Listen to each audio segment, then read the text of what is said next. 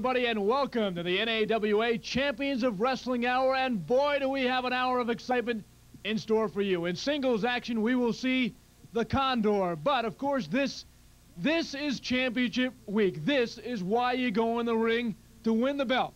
And this heavyweight championship belt will be up for grabs between the Godfather Tony Capone and Hercules. You know the decision that was made only a few weeks ago from Robert W. Champion, the president of the NAWA, taking the belt away from Hercules, who won it in a most controversial manner, but he does give Hercules the chance to go for it again against the Godfather. Really is the right decision. I think everybody will agree with that, except Hercules perhaps, and they'll do it this hour here on Sports Channel America. Of course, we've talked about it for several weeks, and it is also coming in this very same hour, the 15-man Battle Royal that will decide the NAWA television champion.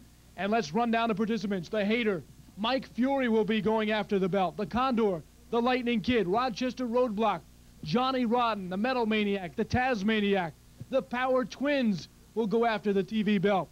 Also, the Dreamer, Vinman Anthony, Tony Atlas, and then, a bit peculiar to some, Hercules and Tony Capone, after they go after that heavyweight championship belt, they will battle in the 15-man for the TV belt. Also, to note, what about Hercules' decision to dump his manager last week? Now, it came at a strange time as he goes for not one, but two belts this week, and he dumps Herbie Marks. Could be a change of heart. We'll have to keep our eyes on that.